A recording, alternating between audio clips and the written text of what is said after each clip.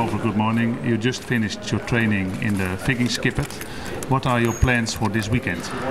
I hope to skate fast this weekend also, before we take Christmas vacation. So I hope to skate 3 good races and just skate fast and have fun. And when you talk about a good race, are you talking then about position 1, 2nd or 3rd, or are you talking about the time?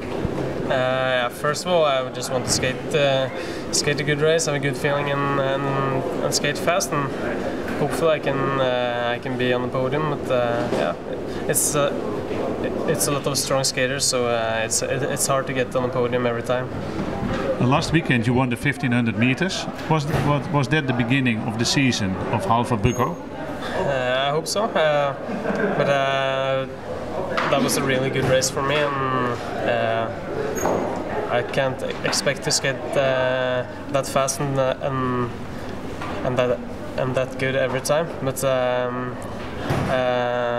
of course, I hope to skate fast also this weekend and also in the championships. Are you going to miss Sven Kramer?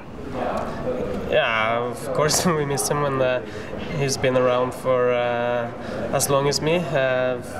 This is the 7th season for me in the World Cups, and he's always been around, and he's been really strong the last 5 years. So it would have been fun if he were here.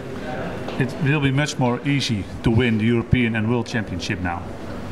Yeah, I won 4 years in a row, everything. So, but this year it's a lot of new guys coming up, and also really good all-rounders. So, like who?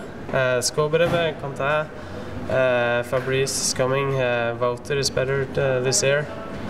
And in the World Championships, we have 3 Americans who's back, are really strong. So it will be a hard fight in both the Europeans and the World Championships.